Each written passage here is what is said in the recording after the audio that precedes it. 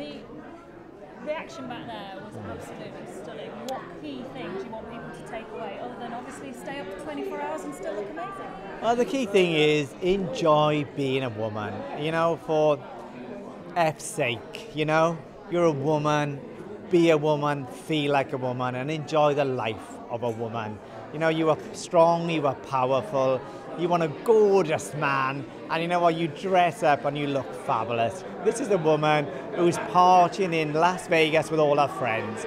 It's the end of the night. She started off looking $1 million. It's 5 o'clock in the morning. Her hair's wrecked, her makeup's running, but boy, is she going for it, and boy, she doesn't care.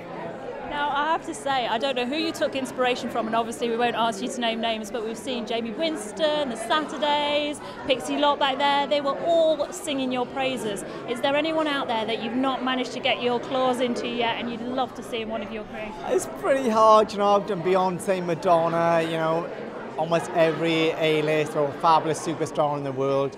You know, I'm a huge fan of Angelina Jolie, you know, so I'm sure I'll get to Angelina one day, do you know what I mean? Perhaps she might not be in the Vegas glitz. We'll have to tone it down. But Brad does like a sexy woman, so you never know. Well, you never know, there may be a wedding dress to do. Well, exactly.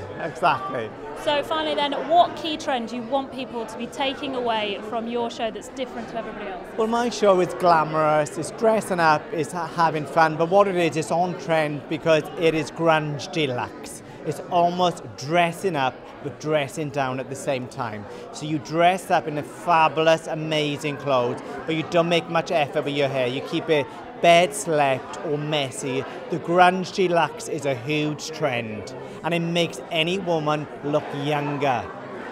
And we all want that, don't we? Exactly. Thank you so much. Thank you very much.